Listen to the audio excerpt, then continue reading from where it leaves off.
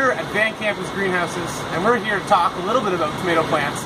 A lot of people are thinking it's July, I have my garden planted, and what about late blight? Lots of people have been buying blight-resistant varieties, and for those people who really like, more heirloom varieties, there is a solution for you as well. You can apply this here product. It's called Sulfur Dust. You can buy it at all kinds of different garden centers. We have it available here at Van Campus. It's something you would want to start applying as soon as your beautiful fruit starts to set on your tomato plant.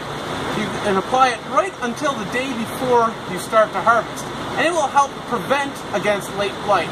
Another thing you can do is something called leaf picking. You can actually go, and if you see any signs of a black spot on the leaf, you can go and take that directly off and incinerate it. Get rid of that leaf, because it will help spread spores to other plants, and that will help encourage blight to grow. So any signs of it, you want to get rid of it. And this, there's no real way to get rid of it once you have it, but this is a great way to prevent it. Thank you for tuning in.